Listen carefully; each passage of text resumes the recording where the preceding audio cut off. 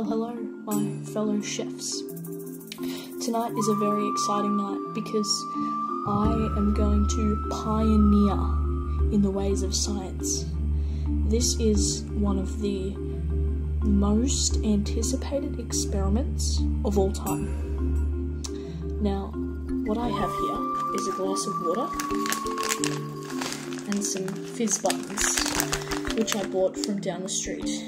Now, what I will be attempting to accomplish is I'm going to create a Berroca with this fizz button. Now, it won't be easy. It will require lots of mental energy, experimental patience, and scientific knowledge. But if I can pull this off, I could reinvent the wheel of energization. Now, my hypothesis is that because of the carbonation in this fizz button, it will fizzle up and create a new Berroca that is flavored like orange sherbet. Okay, let the experiment commence.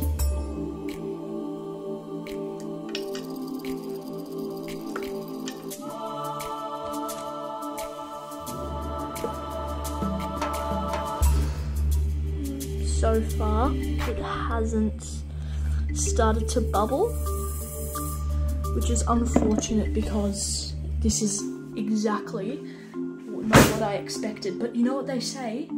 A hypothesis that is wrong is a bigger accomplishment than a hypothesis that is correct. That's what Miss Skinner told me.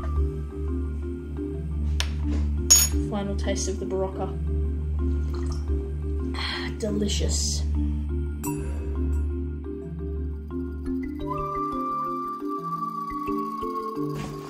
Okay, scientists, we have a surprise update. The Berroca is fizzing more and more. I'm not sure if you can see this, but look at that. Those fizz buttons have fizz buttoned all the way to the top, and it's making a delicious brain sharpening dish.